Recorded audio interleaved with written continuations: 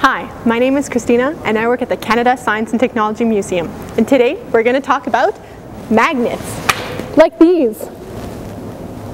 Magnets are everywhere, including in things like doorbells, speakers, scrap metal sorters, and even this toy. Inside this board, there are actually thousands of small magnetic objects. This pen is actually a small magnet, which attracts all these magnetic objects to the front of the board where we can see them. The eraser is another magnet behind the whiteboard that pulls the magnetic objects back and out of sight. So you've probably played with toys like these before, but have you ever asked yourself what a magnet is?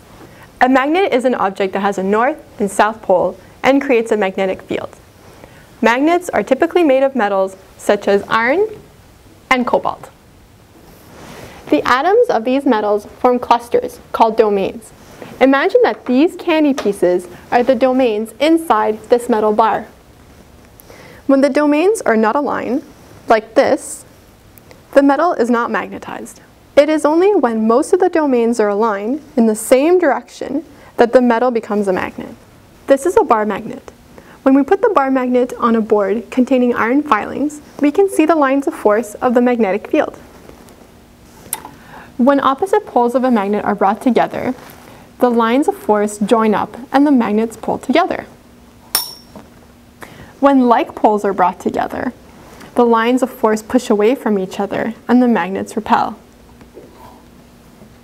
When poles are not well aligned, the attraction or repulsion is not as strong. These are really strong magnets. When they're joined together and opposite poles are aligned, the attraction is so strong that it can support up to 200 pounds. But when we unalign the poles, the magnets becomes easier to separate. And that's how magnets work. The Canada Science and Technology Museum has many artifacts on display that contain magnets. So come visit us or check us out on the web.